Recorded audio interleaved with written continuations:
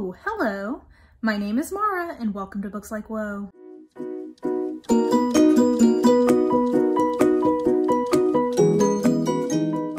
Alrighty, so I have a different kind of style of review for you guys today. We're gonna see how this goes. I'm gonna do a get ready with me review while doing 3 isolated closed circle mystery reviews. So to explain both halves of this style of a review, so I do a series, it's been a while. It's been like 6 months since I've gotten to do one of these actually. It's been a really long time and I'm trying to get back into it. But I do a style of review video where I take 3 isolated closed circle mysteries, which are basically everybody's stuck somewhere, somebody dies, we gotta figure out who done it because more people are gonna die if we don't. It's that trope and mystery. I take 3 of them and I do kind of a compare and contrast, talking about what I like, what I don't like. And because I realized I thought this would be a much chattier version of a review than I normally do, I thought that I would also do a chit chat get ready with me, which is where you talk to people while you put on your makeup. I have done this before and I think the last time I did it was for my mid-year book freakout tag, and I've gotten comments from people saying that they like that as a style of video from me. So we'll see how this goes. This is sort of a weird mashup. I find it really relaxing to watch other people do their makeup. I have some new things to play with for my birthday. I got myself some JD Glow special shades, which are supposed to be comparable to the Pat McGrath ones, and the other thing I got myself were some unicorn flakies from Holo Taco. Anyway, I thought that these would be fun to play with, and since this was going to be sort of a chattier review anyway, I thought this might be a fun format. So we'll see how this goes. I've never done a review quite like this, so hopefully I can edit it into something enjoyable for all. So the reason that I wanted to compare the 3 books that we are going to be comparing today is that 2 of them are more recent reads for me, like within the last year, that both made me think about kind of the text of this particular subgenre in a new and fun way. And I've realized that I've never actually done a full review of the OG version of this trope, which is And Then There Were None by Agatha Christie, which if you don't know is my, I think, 4th favorite book ever. This is my favorite trope, as we've been discussing, and this is like the best version of the story that has ever been told. I have yet to read one anyway that I think is better. So that, I realized that I've never actually, in the context of these three book reviews, reviewed that particular one. And considering that a lot of the books in this subgenre are basically retellings of that particular story, I thought that it would make sense to specifically maybe have one of these calling it out, because the 2 other books that I would like to review in this particular video are They All Fall Down by Rachel Halsell Hall, which is explicitly a retelling. Like I mentioned, it's pretty common, but this is explicitly a retelling of And Then There Were None. And then the other book I want to talk about is Death in the Family by Tessa Wiegert, which is not necessarily a direct retelling, but it has a lot of the same elements. And Then There Were None is clearly like a 5-star pick for me. It's like one of my all-time favorite books, which is how I define a 5-star. But the other 2 are not. Death in the Family, I think I ended up giving like 4 stars to, just because I had such a good time in it. And maybe we can talk about like the ways that it reminded me of And Then There Were None that I enjoyed, that kind of made it work pretty well for me. They All Fell Down was only like 2 stars, I think, 2.5, something like that. Like, it was not my favorite, let's just say. So I thought that we could talk about the ways that it deviates from the original formula of this kind of story, and like why in this case I didn't feel like it was successful. And I think it made me appreciate some of what I think the key elements of And Then There Were None are, that make a retelling of it, or that make other books that are trying to use that same trope more or less successful. Okay, so quick recap of like sort of the basic plot beats of And Then There Were None, so that we can then compare and contrast. So And Then There Were None is 10 strangers ostensibly coming to this island that is sort of like a famous island. It's like notorious, and they all think that they're going for a house party for different reasons and with different hosts. You find that out pretty quickly because you have a bunch of different points of view. And when they get there, they realize like they've been kind of brought there under false pretenses, and quickly things get murdery. And there's sort of like a pattern that is followed from there of how things are getting murdery, bing, bang, boom. By the end, we find out like why all that was happening. and go from there. So that's sort of like the core elements are strangers gathering together on some sort of place where they can't get away from each other, and then people start dying and they have to figure out why. And like, I think the best, well, maybe we can get into that, but like part of what is key in that formula is that there is like a specific reason, or there is some sort of like connecting thread, and part of the thrill for you as the reader is trying to figure out what is that connecting thread is bringing everyone together? Like, why are these people the ones who have been gathered? Or if it's a variant of the story where people do know each other, then the thrill becomes who amongst these people who do know each other has been like holding a big grudge and is, you know, unleashing their fury on the rest of them. So that's sort of like the pleasure of this type of book. Part of what I think makes And Then There Were None, which, like I said, this is the OG, like this is the one that does it the best in my opinion. Part of what makes it so successful, I think, is that you are in pretty much like many of the characters' points of view, if not all. I can't quite remember if you actually end up getting to go into everyone's head space, but you are in most of these characters' head spaces. And so you're getting the narration from a bunch of different points of view. It creates a thrill because the author sometimes might be in the head of the person who ends up being the killer. Sometimes in these books, it is somebody from the outside. Sometimes it is the people that we meet initially on the front of the page, but you don't know that in these mysteries. And so part of being in all these different points of view is you might be in the head of a killer, basically. Like the narration from at least one of these people may very well be the narration of the killer. You also, by having all of those different points of views, I think you end up having this really nice sort of layering effect to your perceptions of all of the characters, even if you do end up having like a couple of main narrators, which is I think often the case in multiple point of view type stories. Usually you, like, let's say if you had 10 point of view characters, it would not be atypical for 3 of them to be sort of the main ones you're in their head. Like that's pretty typical, and I don't have a problem with that. But by getting the perspectives from those other 7 people, you are getting additional insight into the narration and how reliable that narration is by like seeing different points of views. I think one of the key issues with They All Fall Down is that it's in the head of one character. And that character is pretty early on established to be not too reliable because of some of the mental health issues that they have. And that's what creates a weird, like, I have really conflicting feelings about this book because the main character herself is an interesting character. It's not that like she's this terrible character who wouldn't be good in any book. That's not the situation. The situation is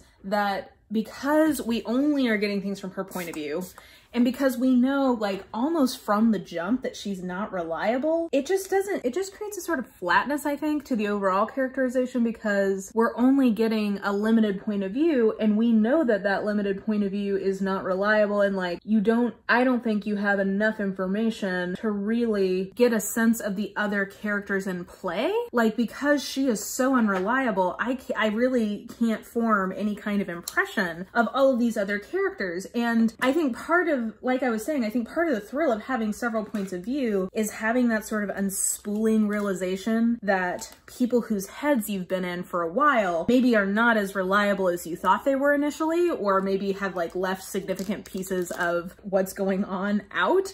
I think that that's like a really engaging and enjoyable part of this kind of a mystery. So in the case of They All Fell Down, I just think it was a situation where by picking the wrong point of view character and then only having one point of view character, it makes the mystery as a whole, I think, really flat and just like unsatisfying in the end. Like, I just think it felt much more like a character study that had mystery thriller elements incorporated rather than a mystery thriller per se. The other thing that They All Fall Down does that I think is just a mistake in these kinds of books is that it doesn't have a body until like, I think more than halfway through. And to me, mostly, and I'm not going to say always because like there's always exceptions, but most of the time, it is a mistake to not have a body count pretty early on. We'll talk about this again with Death in the Family, but like one of the things that I think And Then There Were None does is that it actually, you know, there's a buildup to the first body dropping. There definitely is. Part of what is thrilling about it is that you know what the stakes are. The stakes are death. Pretty early on, you find out not only has one person died, but like everybody that we've met up till that point point is also at risk of dying. Like that is part of what you are like afraid of for on behalf of the characters. And like, even though you find out things about these characters that like make it clear that they are not the best people, you still really care about them. Like even, I don't know, I think that's one of the brilliant things about like how invested you get in the characters in this book is that you know almost like not from the very beginning, but from early on in the book, you know that most of the people that you are following are kind of pieces of shit. But because you are in all of their perspectives, you're very sympathetic to them. And I think that and maybe I should pause because I think the next point I'm about to make gets into what kept Death in the Family from being even better. But all that to say, I think what They All Fall Down made me really reflect on in terms of this trope is that I really do think you need multiple perspectives for this trope to be at its most efficient or like most effective and impacting, because I think the layeredness to the perspectives of different characters is important. Two, I think that having a body not come in until like way late, relatively speaking, in a book like this, I've noticed that before, but this like really cemented it for me, which like is that it's just not a good idea. Like you need to have somebody die like within the first quarter of the book to really up the ante and make the characters aware of what the stakes are. If it is truly going to be a whodunit in the ilk of And Then There Were None, like you need that to happen pretty early on. And then I would also say third, like I said, I think having from the jump one character whose perspective you know is not reliable is probably not the best choice for this kind of story. And again, I think this transitions into something I want to talk about with Death in the Family, but I'll just mention again that having only one perspective character was a weakness, and then having that character have like mental illness that really made it clear that you couldn't trust what she was saying was a mistake. Things I did like about this book is that some of the kind of existential questions that it was wrestling felt much more contemporary. By the way, did I even mention the setup for this one? So it's a retelling, it's a retelling where all these characters are going to this luxurious island estate in Mexico. Our perspective character thinks she has been chosen for a reality show that's going to take place there, and quickly finds out that the other people who have been invited have been told slightly different things, and that they all know a couple of the same people. And so it is the same type of trope, but that is the setup.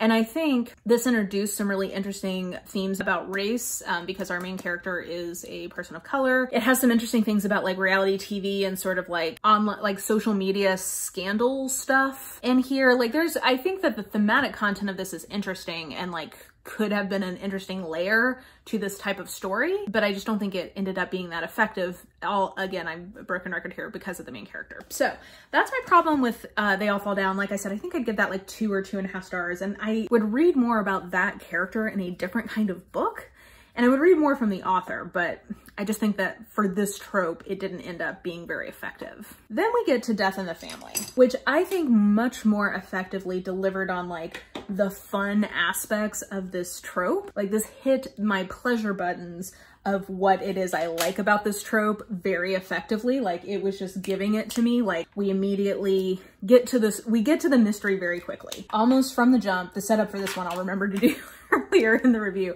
The setup for this one is that there's a police detective in upstate New York, and she's kind of new to the force, and she was like, we get an initial flashback that implies that she was maybe the victim of a serial killer who she was pursuing as a part of her job when she was a detective in New York, but like we don't totally know how that panned out. Obviously she's still alive, so you know, she survived. At the beginning, all we know is that she's moved upstate so that she can kind of get away from whatever it was that happened in New York, and she's with her fiance who she met as a part of that investigation. Pretty much the first thing that happens is that she is with her partner. They get a call that somebody is missing from this like fancy pants estate, like rich people lake house thing, and there's a bunch of blood everywhere and he's missing. So they are trying to get up to the house, and then like there's this big storm happening. So then there's like this element of like, are they getting, you know, like what, like can they get out once they get to this sort of island thing? So I think this is one that hits a lot of the things that I think work really well in this type of trope. Like I mentioned, we get to getting almost immediately.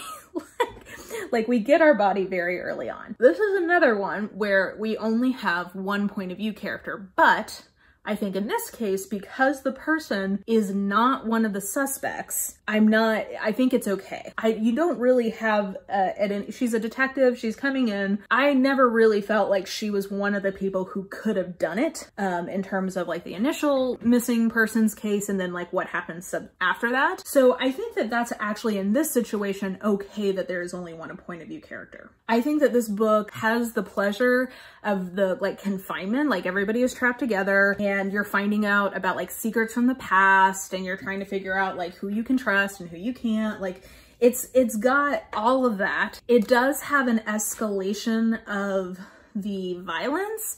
I do think it took a really long time for that to happen. And I think ideally that probably would have happened earlier. And like my biggest beef with this was that it was acting like it was plausible that somebody who went missing and had like a bunch of blood in their bed was not dead. Like the family kept acting like, no, it's just this guy's like playing a prank on us. And I'm just like, that doesn't make any sense. So like that was a contrivance I did not enjoy in this book. And the other thing that I think kept this from being great, and in contrast to And Then There Were None, is that the writing itself was not very strong. Like it was fine. I would call it like workmanlike probably. Like it was sufficient to get the job done, but it was by no means beautiful. And I just don't think it really had a lot of like thematic depth to it. In contrast to And Then There Were None, which I think actually has like all it is thematic. Like, And Then There Were None is sort of like an existential horror story, kind of, because like all of these characters are like reckoning with their past in a way that is like really intense, and because they're trapped on this island and they don't know who did it and they're all scared. I think that's part of it, is because this book tried to act like, oh, well, maybe there's not actually a killer around. I think that really diminished opportunities to create the atmosphere of terror that is really fun in these kinds of books. Like in these kinds of books, it's really like part of what is interesting is watching how people who are scared react to escalating circumstances. Like that's part of the enjoyment. And because these people they didn't seem that scared, I think it kept it from having the stakes raised consistently throughout. I just think that was a weird choice and I just don't totally understand it. So anyway, I think that this hit a lot of the things that I enjoy in this kind of story, because it did have a lot of like unfurling secrets from the past. It had a lot of things are not as they seem kind of-ness. I do like if there's gonna be characters who know each other, especially if it's like a family, that it had like intense family drama happening in a way that I thought was fun. But I would say that the characters all seem pretty flat. And like I said, I just don't think that this had like the thematic depth that would make this an excellent version of the trope. I think what it is a very effective mystery thrillery kind of book that fails to be memorable in this way because it doesn't have the beautiful writing. It doesn't have that like thematic depth to it. And it doesn't have enough of an escalation of a sense of terror all around. So to start to wrap up my thoughts here, I guess what I would say is that I think my like kind of reflection from having read these two and thinking about them in relation to And Then There Were None is that it made me realize that I really do think as long as the characters aren't bad and the writing isn't bad, this very much, I think, is a plot first kind of genre convention. Like you can get, at least in my book, you can get away with a lot in terms of not having to have like the best characters, the most interesting themes, etc. if you can deliver the key parts of the plot that I'm expecting. So I think that's interesting because it is a plot related trope that I'm talking about here. So I guess that makes sense on some level. But I guess for me, what I was interested to kind of reflect on is, okay, like it is plot first. Like as long as you deliver those plot things like competently, I'm gonna get into this and I'm gonna enjoy it. But if you don't have that thematic depth, if you don't have those characters who are really fleshed out and like really interesting, I just think you're never gonna get to the same level as And Then There Were None. Or, you know, even some of the like as good a version of that trope, but are still good ones, like Death on the Nile, I think is another one that is not as an isolated close circle mystery, maybe not as satisfying as And Then There Were None, but has the great characters, has the thematic depth for this kind of story. And I think ends up therefore being more interesting or more satisfying than a lot of the ones that I try to read in this subgenre. So I guess maybe all that to say, if there is a classic in a genre, there's probably a reason why that book is a classic.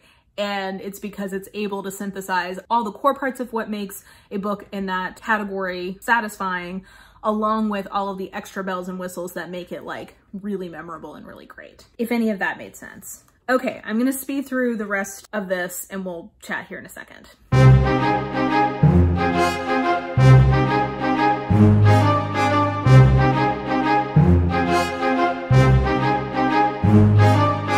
Alrighty, so I'm done putting on my makeup now, and I hope you guys enjoyed this sort of rambly ass meta conversation about this trope that I enjoy, using two examples contrasting to like the OG of this particular trope or genre, whatever. In terms of ratings, obviously this is like the mama to rule them all. This is the best one. This is like not even 5 stars. This is like 10 stars. This is so good.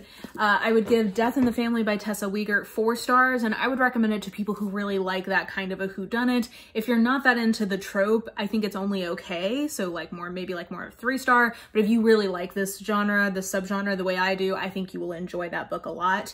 And then They All Fall Down, I think I have to give like 2.5 stars too. I just don't think it didn't deliver on the retelling that was kind of promised. But all of them have a lot of similarities beyond just that trope. They all have water as kind of the reason why you can't get out, and being lured somewhere under false pretenses. Like, they have some similarities even beyond just the trope. So I hope you guys enjoyed sort of a different take on this series, this review series I've got going here on the channel. But yeah, I think that will do it for me for now. So let me know if you've read any of these books below, or if you have any recommendations of isolated close circle mysteries that you have enjoyed.